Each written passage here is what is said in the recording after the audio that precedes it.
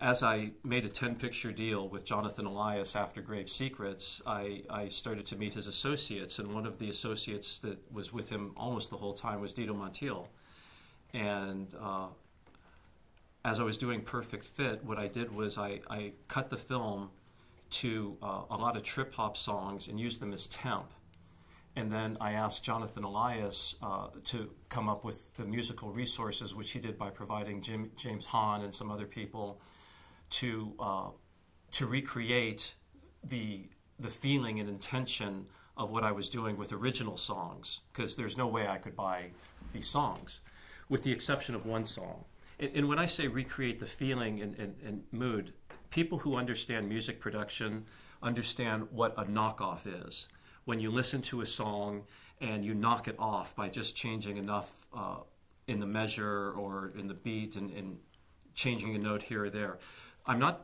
We didn't knock off any music. I was just giving them the vibe that the trip hop was creating, and then they took that vibe and they created original work. With the exception of one song, the dance number. I was really in love with this song, Neighborhood by SPACE, and I couldn't get the rights. I kept trying. I tried in pre-production, and I was led to believe that it wasn't going to be that challenging. I identified the budget, what we were paying other people. There was a favored nations, nobody be getting more. And even the people who were doing the originals wouldn't be getting more for the production of the original and the licensing of the song from SPACE. And it was looking good, but at the end of the day, the music publishers I was dealing with were having a very difficult time connecting with the lead singer in SPACE, who controlled everything on behalf of the group. So I'm sitting there with Jonathan, and Dito's in the room because he's doing work for Jonathan, and he overhears me bemoaning my grief to Jonathan. If there was just a way I could connect, just a friend of a friend, any way to reach out, and Dito's like, well, I know their manager. I could get out of town.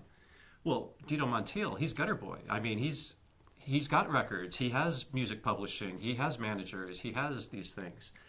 So that's how small the world is. Dito makes one introductory phone call and puts me on a whole other level with everybody I've already been talking to. Now answers are coming back from the questions, and it's a yes, and it's all because of Dito.